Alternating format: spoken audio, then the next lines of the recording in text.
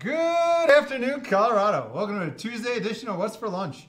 I'm your host, Larry Hers, and today, making his third appearance on the show, but first time with this concept, we have Jared with All Food. Welcome. Thank you. So we've done a lot. He's a big friend of the show and OCN Eats. We filmed for restaurants near me. We filmed Grabowski's. We filmed Campfire, and we just recently filmed All Food. That'll be coming out soon. And then for here, you've brought your AJ's Pit Barbecue. We didn't discuss, do you care that I'm going to name all your restaurants? No, please. Okay. AJ's Pit Barbecue, and then you were here with Bud Long, and now with All Food. Cool. So for people who haven't seen you before, don't know, give them a little history of you and then All Food. Sure. So I'm Jared Leonard. I am the owner of SSC Hospitality Group. We own concepts in Chicago, where I'm from, and in Denver and Evergreen, where I live now. So I've been here for 5 years. Actually, yesterday was our moving anniversary, so 5-year Colorado, and I'm halfway to being a native. So I'm here now 28 years, and now I feel like a native. Yeah, you're like a Native American. You've been here a long time. I mean, when I was just in New York, and I felt like a tourist in New York, which I'd never felt like before. I'm like, I guess I'm a Denverite now. Yeah. Have you always been in the restaurant business? As in my adult life, yes. I've been an entrepreneur for a long time, been doing restaurants for about 13 years. Back in Chicago, started out with barbecue, and we have our barbecue here now down in Denver, AJ's Pit Barbecue. Texas-style barbecue, wood-fired, wood-smoked meats, scratched sides, just good southern food. And then the Bud Long Hot Chicken in Chicago is Nashville Hot Chicken. And we had a store here for a little while, but we flipped concepts, so we now have just 5 of those in Chicago. And then we have Campfire, which combines my love for wood-fired barbecue with wood-fired pizza. Mm-hmm. So how do we get to All Food, and what is All Food? So All Food means the fire in French. My wife is Canadian, and we were tasked with coming up with an international concept for a food hall here in town called Zeppelin Station. That's what brought us to Denver. Okay. I lived in Colorado 20 years ago as a young 20-something-year-old living in the mountains, and it always said that when I settled down and started my life, I would love to wind up back here. So 6 restaurants, a wife and 2 kids later, we met some people from Denver, the Zeppelins, who were doing this food hall, and they said that they really wanted an internationally themed restaurant. My wife is Canadian, so I thought, well, let's kind of think tank that and figure out see what can come from my love for barbecue and southern food with her Canadian heritage. And we went up to Montreal and tried the smoked meats through Montreal, and Montreal has this smoked meat that's like pastrami in New York. It's just like melt in your mouth, smoky, delicious goodness. I've heard it's a great food town. Yeah, Montreal. So you've never been? No. Highly recommend it. Don't go in the winter. So that's my one piece of advice. Then go to Joe Beef. Go to the old school places. I mean, the new places are great too, but there's a lot of food history there that, much like New York City, that the old school places are just full of character, and that's what really I've always found stands out with my food is I design a restaurant and the concept and the menu around storytelling and food history and culture. What's the story you're telling at All Food? So All Food is smoked meat, so it means the fire in French, and it's very much like a Montreal-inspired French restaurant. So it's a brasserie, which just means brewery, but in Europe you're going to find brasseries that are like lunch and dinner restaurants, not just like a steakhouse restaurant. So we serve beer, but we also mostly serve wine. We won an award of excellence in Wine Spectator magazine for our wine list. It's a 100% French wine list, pretty extensive, and small plates and steak and a wood-fired grill. Where are you located? We're located at 81 South Pennsylvania Street. Pennsylvania and Bayonne, right across from my first restaurant, Carmine's on Penn. And you have, it's like a 2-parter restaurant, because you got your morning part and then your evening part. Yeah. Explain that. And that's something fun that we did on a couple months ago. We didn't change chefs, but we sort of turned the corner in being more small plates. We had about 160 bottle wine list in this little 38-seat restaurant. So we found that was a little bit too big. So we shrunk our wine list down. We added more shareables to the menu, and then we added a breakfast part. The space, if you ever visit it, which I hope you all will, and I know Larry has, is a beautiful space. It's a very relaxed design aesthetic, great location, easy to get to.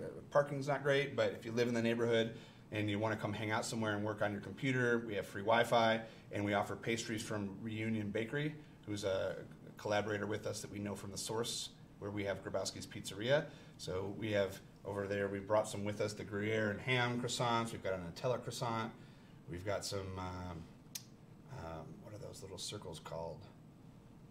Pandicata, I think they're called. They look yummy. They're really good. So you're basically like a coffee shop in the mornings, yep. Right? Yeah, we have Lavazza coffee machine, so all your traditional coffee drinks, espresso, latte, macchiato, cortado, americano. And that's from what, 7 to 12? 7 to 12, yep. And then with the pastries and, you know, just a really, I think in the winter that's going to be a really fun spot to hang out. And during the day it's cold outside and snowy and people are looking to go out somewhere and somewhere warm and somewhere that has a nice environment. That's us. It's a stunning restaurant. It is gorgeous. It's like I don't know, how do you describe the decor? I mean, it's plush, it's elegant. Yeah. But it's relaxed, you know. It's like lounge seating, yes. So you're not. It's like a living room. Yeah, so like we dress up and we'll throw a sport coat on, but you don't have to wear anything nice when you come there. Yeah. It's very approachable.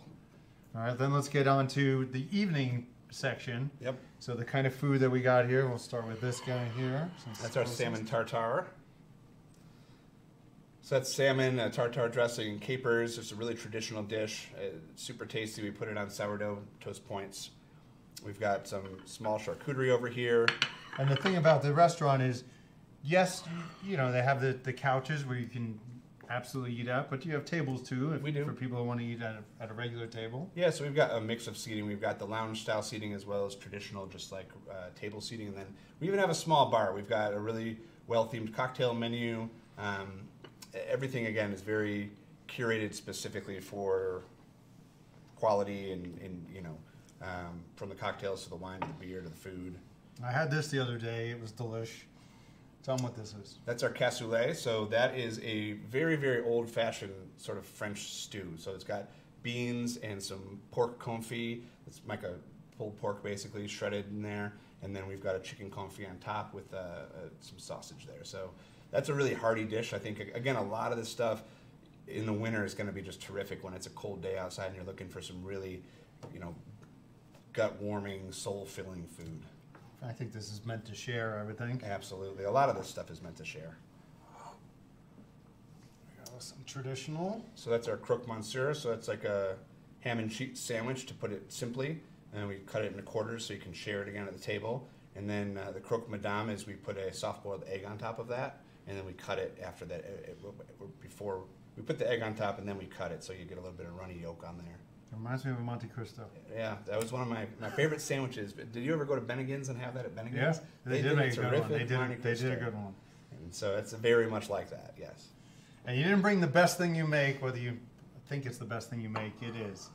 The poutine? Is the poutine with the add-on. Tell them about that dish. So the poutine is really where we started at Zeppelin Station. So it's got the veal demi-glaze gravy on top of frites. Our frites are made in a very specific method, and we tried 100 different ways to make a good Belgian frite. And we have to cut the potatoes fresh, soak them in water to get some of the starch out, boil them in water, and in between all these processes, you're cooling everything down on sheet trays. So very labor intensive, takes up a lot of space, but what you're left with is this pillowy, soft inside, crispy outside Belgian frite. And then we top it with the veal demi-glaze gravy and cheese curds, and then on top of that, you can get the smoked meat. You have to get the smoked I mean, it's like, why bother if you don't get the pastrami? You got to get the pastrami. Well, Montreal smoked meat. You know the difference between Montreal smoked meat and pastrami? Well, long ago in Montreal, they were using briskets to make their smoked meat, and in New York, pastrami was made from beef belly, from navel. Now everybody makes it with the brisket cut, more traditionally, but 200-300 years ago when Europe started immigrating over to the U.S., half of that European culture went north to Canada and settled in Montreal. Half went down to New York, and they both brought that curing and smoking of meat culture with them. But in Montreal, for whatever reason, they used the brisket to make the Montreal smoked meat, and in New York, they used the beef navel. So, give them an idea, a couple of the other entrees they might find if they come in. So we have steak frites, again, that Belgian frite, and we've got two different types of steak that we offer. We've got the tenderloin, and then we've got strip steak. And we rotate that out, and we're cutting everything in-house, so the steaks are really high quality. They don't have a lot of fat on them. We're going to rotate some bison in there too, because just trying to get some Colorado into the menu. What else? We've got some traditional desserts, creme brulee. We've got some chocolate desserts. And what else am I missing? Basically, you can go to this place for any occasion, really. Obviously, you got the breakfast part, the coffee shop part, and then you can come, for cocktails or just grab a bite or for full dinner. Yep. You take reservations? We do. Where do they? Foodbrasserie.com, which is Okay. impossible to spell. AUFEU brasserie.com. Is it? You're not on Open Table. It's something else, right? No, we just 7 rooms is the engine that we use. So Yeah. go on there, make a reservation, or call us up, and we'd be happy to book And it then for you. Tuesday through Sunday. Yep. Breakfast and dinner. And so the dinner starts at 5. 4. Cocktail hour starts at 4. And then we'll serve you food from 4 to 5. Okay. Typically, we have the whole menu ready by then. But we open the doors at 4 to get people in there and to try to get some afternoon kind of cocktail hour. 5 o'clock to 10 o'clock is our official dinner service. Can't recommend this place high enough. It's stunning. Everything I've eaten there has been phenomenal, especially the poutine, which I was pissed that he didn't bring me any today. Doesn't really travel, but I would have eaten it cold anyway. Anything else before we go?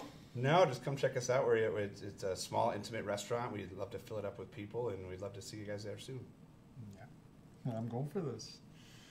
Always a pleasure, buddy. All right, thank you. We'll be back actually tomorrow. We got Chez Maggie. Have you heard of Chez Maggie yet? I have. I've been there. Yeah. Chez Maggie's coming on the show tomorrow. Okay. Let's eat. That's a damn good Monte Cristo. Cook one, sir.